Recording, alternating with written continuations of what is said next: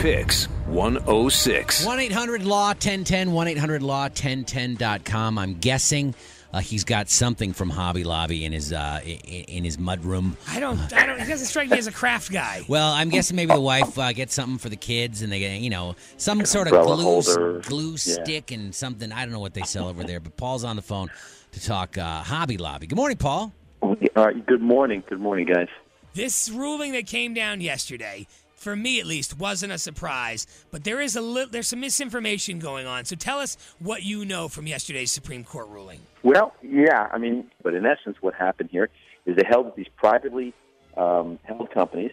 They do not have to provide contraceptives to their employees, and sort of in violation of the Affordable Care Act. What happened is this company, Hobby Lobby, is a well-known company of Christian ownership, and they just didn't want to be providing, and specifically the Plan B, the morning after pill, for their folks.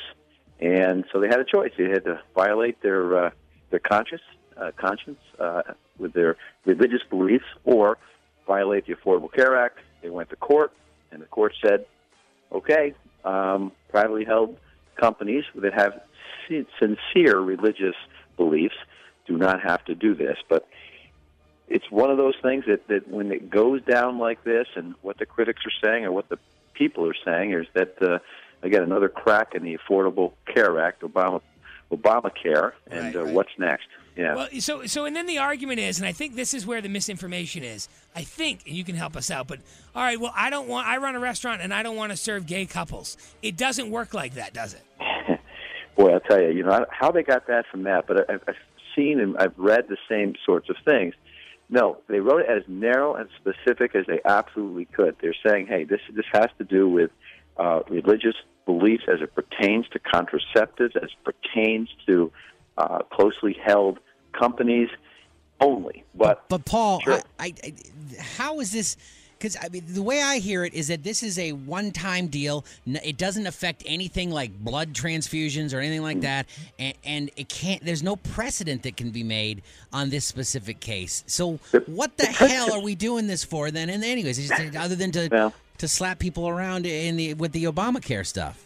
The precedent that can be made here is that there is an extension.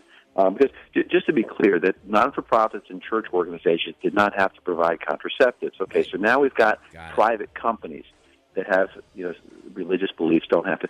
And so the theme is, I think it was 700 plus lawsuits already kind of filed against Obamacare, legitimate. Maybe there's thousands, but legitimate 700 plus with organizations backing them up and et cetera. And they all have their particular agenda. So by the court not shutting this down and